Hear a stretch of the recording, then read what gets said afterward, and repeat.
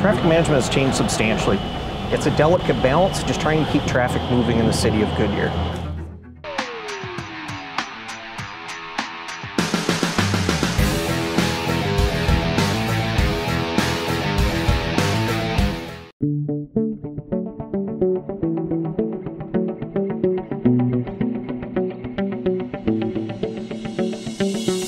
Good afternoon, Hugh. Hello, Julie. What are we doing here today? Today what we're doing is installing a new video detection system, one of the many systems we're deploying throughout the city of Goodyear. It can detect the length of queues and also tell us how well our traffic signal coordination on the corridor is performing, especially out here on Estrella Parkway.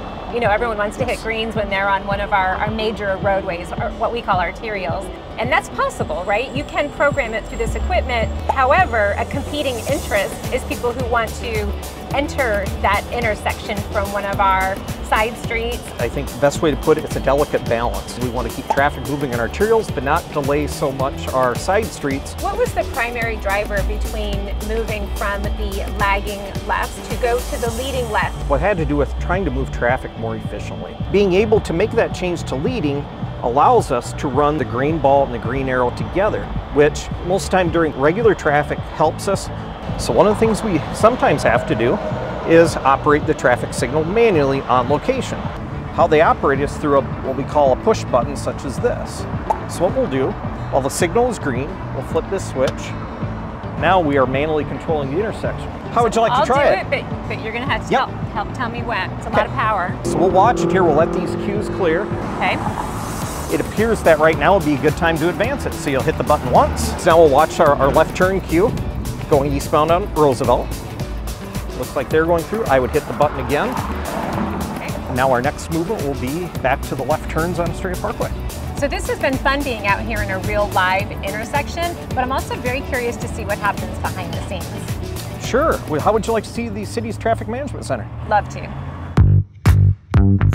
Julie, welcome to the other side of traffic management. So we are very excited to be rolling out an ITS system in Goodyear. Can you tell me what it will do for our community? What we're doing is we're upgrading our existing centralized signal management software. We're updating what we're using today to communicate with our traffic signal controllers, our video detection systems, and also monitor travel time, which is very important when it comes to trying to manage traffic efficiently and safely in the city. So how does speed limit tie into the timing of lights? Speed limit's pretty important because when we time them for the posted speed limit. So not 5 over, not 10 over? No. So your best chance of hitting all greens is to go to speed limit? Going to speed limit, yes. Something else I've heard from residents is whether or not the cameras are invading their privacy when they're sitting at a stoplight, and is that information recorded, retained in any way? Everything is strictly live. We do no recording here. So this is what we can see from our video detection system.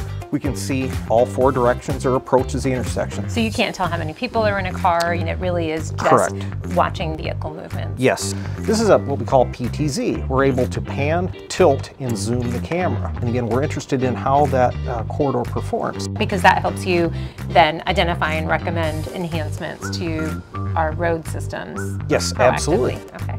Yeah, would you like to give it a try? Sure. So basically you're going to hold down the left mouse button, and then if you want to zoom, it's merely the mouse wheel roll in to zoom in, roll it back to zoom out. And sometimes it can move pretty fast, so don't feel too bad. Oh. Can it go 360? Yes, it can turn indefinitely in 360. The work that you do here at the City of Goodyear, I find very interesting, and I appreciate the time you spent with me today to show me around, not only outside at one of our busy intersections, but also behind the scenes. Thank you for stopping by, and stop by anytime.